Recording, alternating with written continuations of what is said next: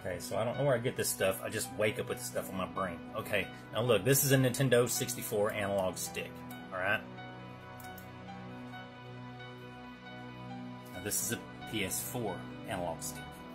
It's the box, okay? Now here's that Alienware seat. Now imagine that this is the joystick, okay? Now here's the gyroscope.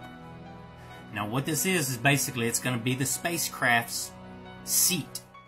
That way whenever it's flying, it can position itself sideways and the seat remains stable.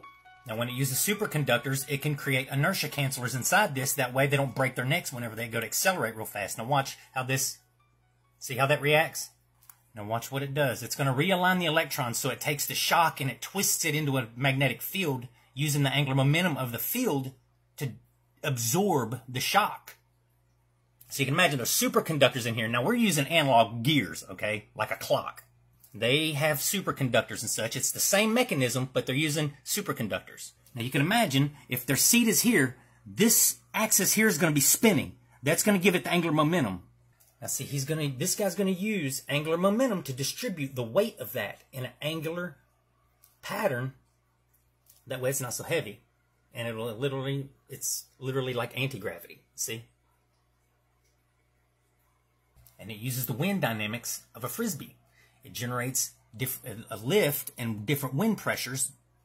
Now in this video, when this UFO dives into the water, what it's doing is when it pauses here, it's reconfiguring itself. So it's flying and then it stops and sits there for just a second to reconfigure itself for a down dive.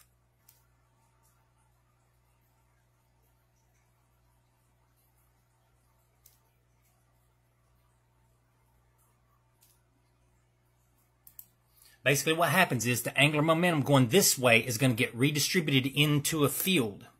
And all of that torque is released and distributed slowly.